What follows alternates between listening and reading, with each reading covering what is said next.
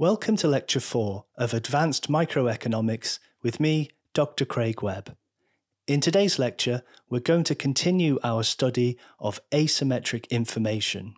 In this lecture, we're going to be looking at a competitive market for insurance.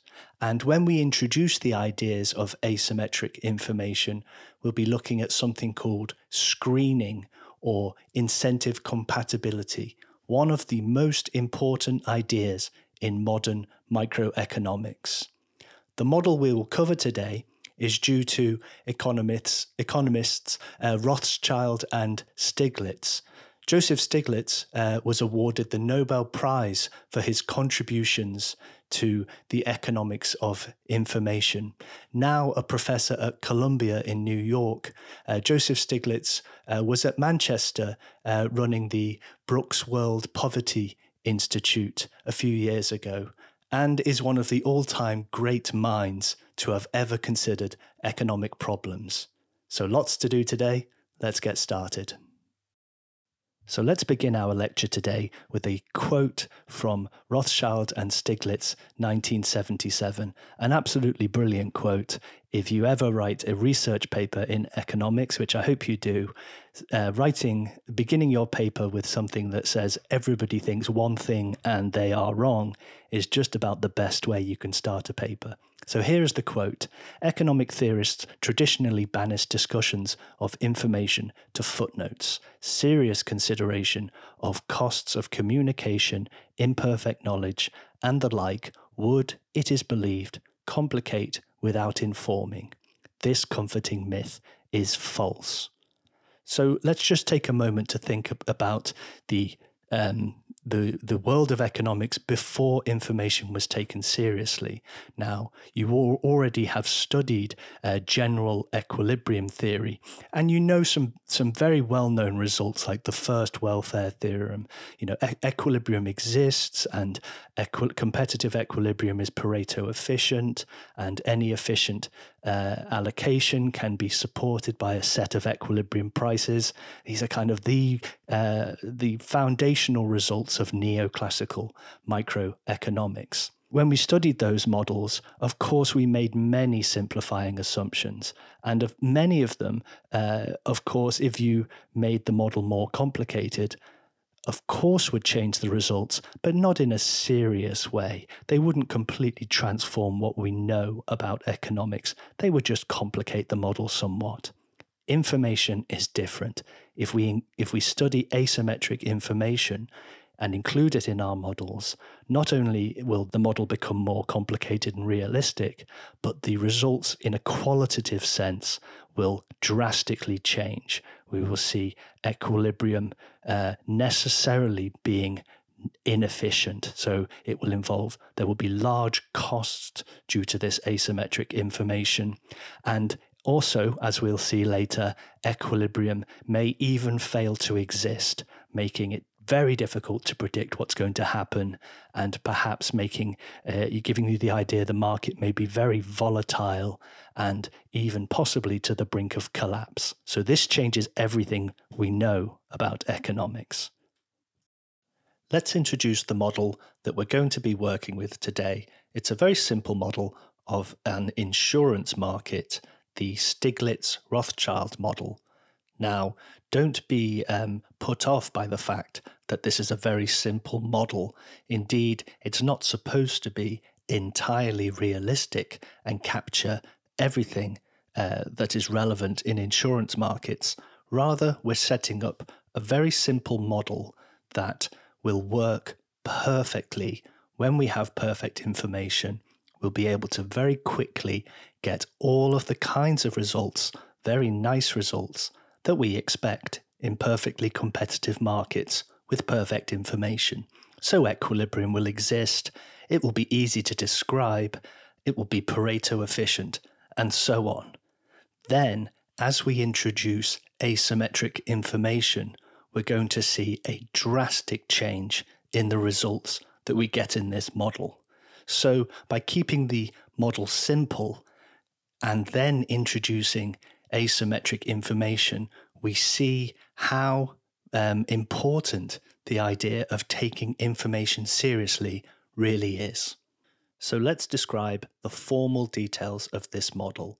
We will assume that there are two states of the world, and we will call these the good state, capital G, and the bad state, capital B. We'll note why we call them the good and bad states in a moment. The objects of choice in this model, the things that the consumer will have preferences for, the things that the insurance firms will be selling, are called contracts. And these are two-dimensional objects, so we'll denote a typical contract as C, lowercase c, and this has two dimensions, CG, which denotes consumption in the good state, and CB, which denotes consumption in the bad state. So contracts are state-dependent consumptions, sometimes called random consumptions or consumption with uncertainty. When one owns a contract, one is not sure precisely the level of consumption you will end up with. However, you are able to describe the level of consumption once you know the state of the world. We will assume that consumers have an endowment, which is essentially a contract, a state-dependent consumption, a random consumption, but an endowment is something that the consumer owns. So you can think of it as their initial position, the thing which they will only trade if they want to. So we'll denote an endowment as lowercase e, which of course has two dimensions, EG, the endowment level of consumption should the good state occur, and EB is the endowment level of consumption should the consumer find themselves in the bad state. We're going to assume that EG is strictly greater than EB. So this is why we call state B the bad state. The consumer's initial position is that their level of consumption is uncertain, and if the bad state occurs, then this consumer will have lower consumption than if the good state had occurred. You could think of the good state or bad state in various ways. So it could represent perhaps an accident that occurs, or it could represent a change in the consumer's health. And if this happens, then they end up with a lower level of consumption. So their initial position is one of uncertainty. And of course, the desire to remove that uncertainty is what is the function of an insurance market. The next key feature of this model is that we're going to assume there are two types of consumers. We'll denote these capital H for a high-risk type of consumer and capital L for a low-risk type of consumer. Now, how do we interpret this? In this model, every consumer faces the possibility that the bad state might happen. However, if a consumer is high risk, this simply means that there is a greater chance that that type of consumer will find themselves in state B. So the bad state is more likely for high-risk consumers than for low-risk consumers, although perfectly possible for both types of consumers. To quantify this, we'll denote by pH and PL the probabilities that high and low risk types, respectively, end up in the bad state. So we're going to assume that PL and pH are both between 0 and 1, so the bad state and the good state are both possible. However, we're going to assume that pH is strictly greater than PL to quantify the idea that high-risk types are more likely to end up in the bad state than low-risk types. Now that we have assumed there are two types of consumers, high-risk types and low-risk types, we're going to study various informational assumptions regarding these types. For example, perfect information in our case will be that consumers know what type of consumer they are, and firms are also able to identify the different types of consumers. When we study void information, okay, so nobody knows anything about anything, this will mean that firms cannot distinguish between different types of consumers, and consumers also do not know their type. The most interesting case for us will be the case of asymmetric information, and we will study this just in one direction, the direction where a consumer knows his own type, but firms are not able to distinguish between different types of consumers. So let's suppose that we pick a consumer from the market at random.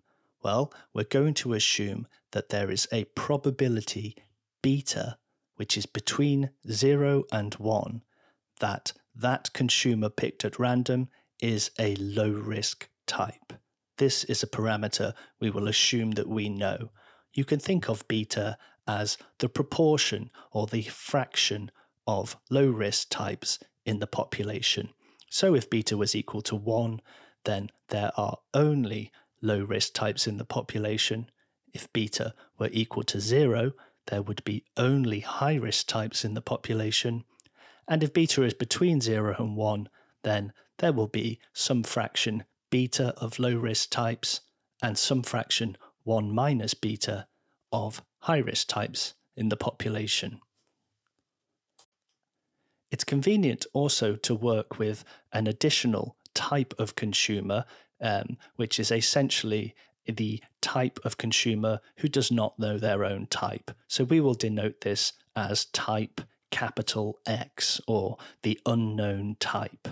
What can we say about an unknown type's probability of ending up in the bad state? Well, there is a beta probability that they are low risk, and then the probability that they end up in the bad state is PL, or there is, with 1 minus beta probability, a chance that they are high risk, in which case the probability of ending up in the bad state is PH. So we will denote by P subscript capital X the probability that an unknown type, or a type chosen at random, has the probability of being in the bad state. Px is equal to beta times PL plus 1 minus beta times by pH. Of course, Px lies between pH and PL because beta is between 0 and 1. Now that we've introduced the basic ingredients of the model, in the next video we will study the behaviour of firms and consumers and develop graphical tools, ISO costs and indifference curves to analyse this model before we develop the idea of a competitive equilibrium, which we will analyse under various informational assumptions.